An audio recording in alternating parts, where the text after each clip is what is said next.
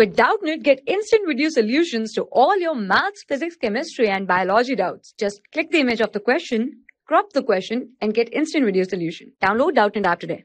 Students, in this given question, we need to give the hybridization of central nitrogen atom in N2O molecule. So basically this N2O is formed from two atomic elements, nitrogen and oxygen. So this is having atomic number of 7. So its configuration, if we write, so 1s2, 2s2 and 2p3 will be configuration. Similarly for oxygen, 1s2, 2s2 and 2p4 will be corresponding position. And electronic distribution, if we write, so first shell is having 2 electrons and second shell is having 5 electrons, and over here 2 and respectively 6. So what we are going to do, we are going to now draw the structure. So valence electron present in case of nitrogen is going to be 5. So this is going to be 1, 2, 3, 4 and 5. And oxygen is going to have 6. 1, 2, 3, 4, 5, 6.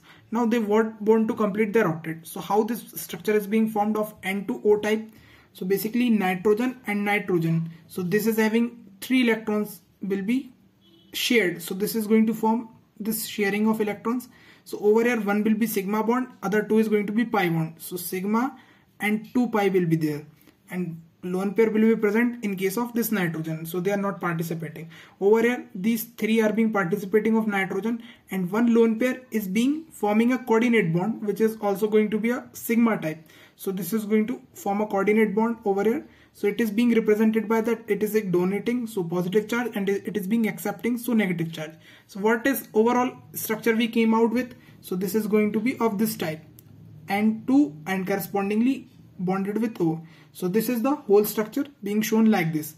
Now calculate the hybridization. How we are going to calculate the hybridization? That is number of orbitals required. So here we are having how many? One will be occupied by sigma bond and one will be occupied by lone pair. So sigma and lone pair. That means 2 set of orbitals we need. And sidewise overlapping of pi is going to take place by pi orbital. So no need to take them. We are taking our sigma and lone pair which are doing hybridization over here.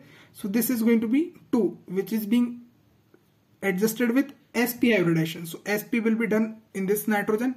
Similarly over here, this is 1 sigma and another sigma over here. So it's going to have which hybridization? 2 orbitals we need. So again it's going to be sp. And if you go with this hybridization of this orbital, so over here we are having 1 sigma and 3 lone pairs are present. So total of 4 orbitals we need. So oxygen is going to have how many orbitals requirement? 4 orbitals. So that is done by sp3. So total of 4 orbitals. So these are the respective hybridization in the molecules of each atoms.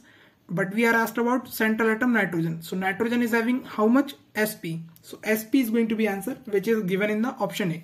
Thank you. For class 6 to 12, IIT JEE and NEET level. Trusted by more than 5 crore students. Download Doubtnut app today.